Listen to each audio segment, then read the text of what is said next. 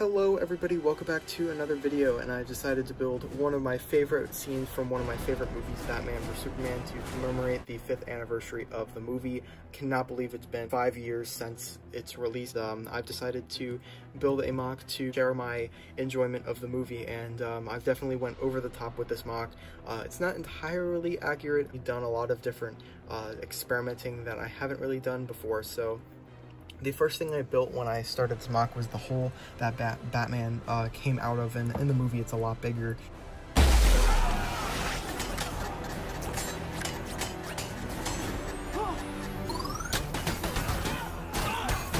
To use a bunch of snot techniques to have the floor boards, which are represented by dark tan tiles, and I have them on their sides, and I just used a bunch of snot techniques. I'm pretty sure to flip this over, you guys can probably see what I did, and it is very complicated, but I'm still very proud of it. Definitely one of my favorite things about this mock. And of course we have Batman over here, not the one from Batman vs Superman. Unfortunately, I don't have that Batman figure, but I do have a Batman figure, which I have multiple, but this is the one that would be the most accurate to the scene of the ones I have.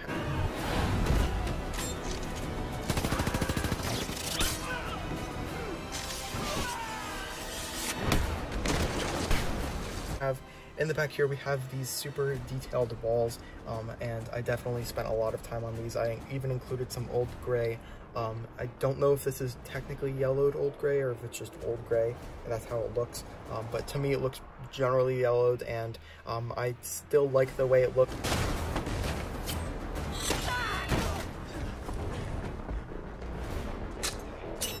On here, I'm not one for using older pieces, especially older colors, but I still think it really fits into this specific scene.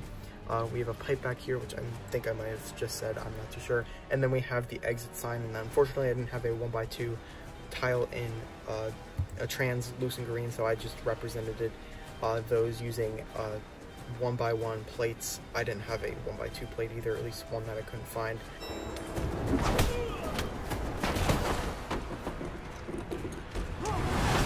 Once again, we have the thugs, I guess. I don't know. I didn't really care to make purist thugs or anything, at least 5 of them. So I just decided to represent it with these figures, but I still think it does, it serves its purpose, and I'm very proud of it.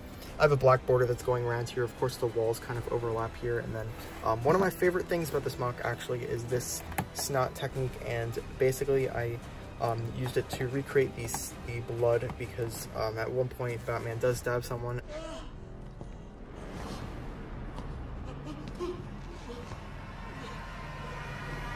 At another point he throws a crate, like a box, at him, so in which I have 3 over here. Very simple, 3 pieces. You could probably figure it out what pieces I use just by looking at it.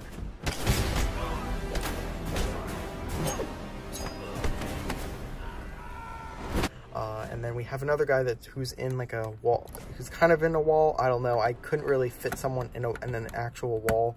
Lego just doesn't work like that sometimes, so I had to improvise.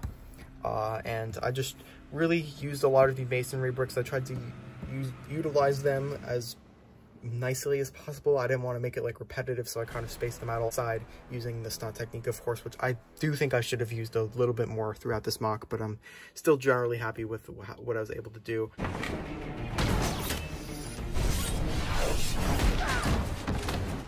I do like how I use this piece. You probably can't tell what it is, but it's like the bracket piece, and I turned that upside down because that and a stud is the height of, it's basically the height of a brick, but I couldn't have a stud underneath it because then it wouldn't fit, but I'm still pretty proud of it.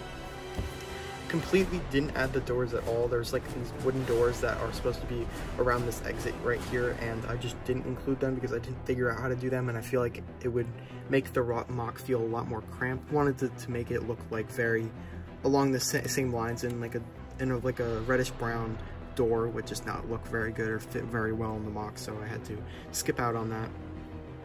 We have one of these thugs flying over here. I just wanted to use the similar stand to what I did for Batman, so everything kind of looked more consistent. This guy's flopping around here, and I'm pretty happy with it.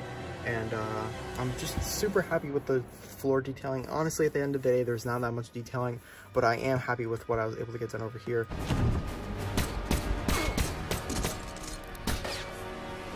very proud of this mock, and once I saw the scene, I knew I had to make it at some point in LEGO, and I finally pulled the plug and did it.